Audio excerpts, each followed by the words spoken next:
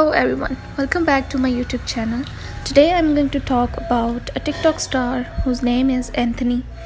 TikTok star on live sport after Corona movie theater shooting.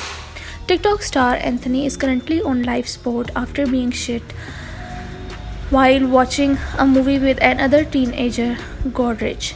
They were watching the movie The Forever around 11:45 p.m. when the shooting took place at the Corona Theater in California.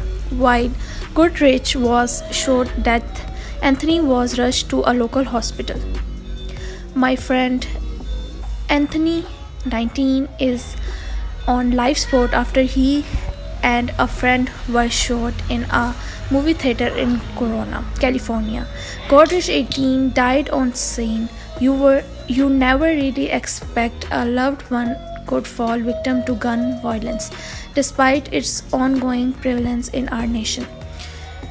TikToker targeted in shooting after 19. Anthony, 19, reportedly was at the movie theater with his friend for a 9:35 p.m. show. The police have revealed that the TikTok star and teenager who accompanied him were found lying in the theater during the cleaning. According to The Sun, Anthony is a snooker player, and a social media influencer with an impressive fan base. He is said to have over many followers on TikTok and more than 40,000 followers on Instagram.